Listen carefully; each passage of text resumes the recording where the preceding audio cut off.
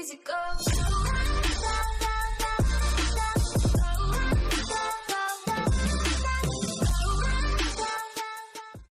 Hi guys, this is going to be a video showing you how to solo one phase this week's Nightfall boss, which is Savathun song, on a Warlock and a Hunter. So the modifiers you want on your challenge card is solo singe and heavyweight. First up's the Warlock, so you want Lunafaction boots on, empowerment rift, and you want to get up high. I choose this location because it's easier for box breathing.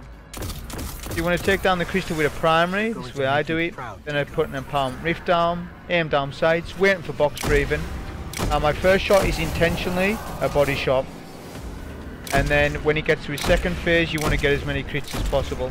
The reason why the first shot is a intentional body shot is so that you get more DPS, because if you do 2 crits he will immediately teleport to the other side. So the idea is to get 1 body shot, 2 crits. I didn't get the 2 crits, so it made it a little harder for me, but the easiest way, like I say, is 1 body shot, 2 crits on the first phase and then crits on the next. But the Warlock's super easy, there's nothing too complicated with that one. Okay, so for the Hunter, it's a little more complicated and there's a little more strategy to it. Of course you want Celestial Nighthawk on, Solar Singe Heavyweight, same thing. I've tried different combinations of when to do my Nighthawk. If you do the Nighthawk at the very end, the damage does not register, even though you still get numbers.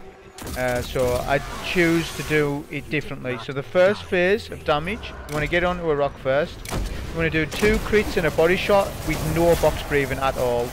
Then you reload your spindle, do 1 Nighthawk, aim down sights for box breathing, and then finish him off on the other side. As you can see, it's a lot harder because you're on that little rock and there's no momentum, but that is the best strat I found for the Hunter to one phase him. Hope you enjoyed the video. Thank you. I see.